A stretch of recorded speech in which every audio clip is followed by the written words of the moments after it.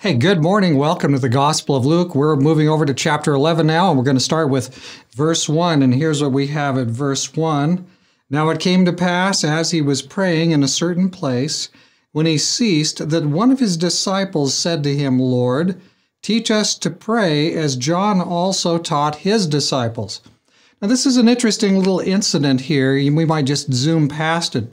But stop and think about this for a minute.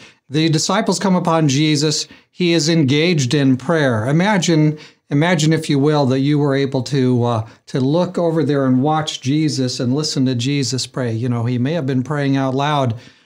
Would be something you'd want to pay attention to. And the disciples did. They didn't interrupt him.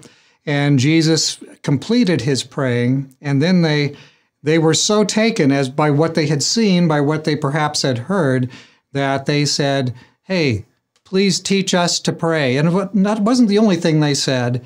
They weren't just taken by Jesus' example, but they said, teach us to pray also like John the Baptist taught his disciples to pray. This is another interesting piece here because the Bible doesn't tell us very much about the prayer of John's disciples.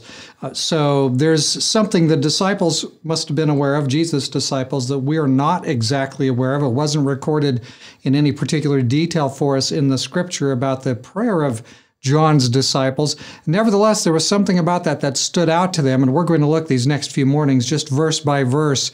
We're going to work our way through this, what we call the Lord's Prayer, and we're going to be looking into this just a little bit deeper. So there was something about Jesus' prayer that inspired them. It led them to think about the prayer of John the Baptist's disciples, and they knew that they didn't have it, but they knew that they wanted what Jesus had, and they knew that they wanted also what the disciples of John had. And this also is interesting too because it puts them together, right? John the Baptist and Jesus are on the same team, God's same team. And so that's an important piece here. And if we can learn to pray as Jesus prayed, how can we top that? And so that's exactly what Jesus is going to do for us now as we go through this little, very short prayer, but we're going to do that here these next few mornings.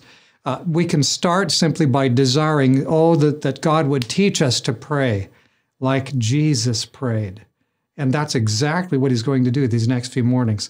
For now, let's go ahead and pray. Dear Father in heaven, as we just pray, as we normally do, we ask you to come down, intervene in our lives, show us the patterns, show us the way to do things, show us the things that you designed us, Lord, and you also have optimized prayer to be the perfect communication between fallen man and redeeming God. So now, Lord, we would ask, bless us and help us to come into full communion with you through prayer today and in these other mornings. Teach us, Lord, to pray. Teach us to pray like Jesus did. This is our prayer in Jesus' name. Amen. There's our goal, and let's see how we do with that the next couple of days. May the blessings of God be upon you for this day.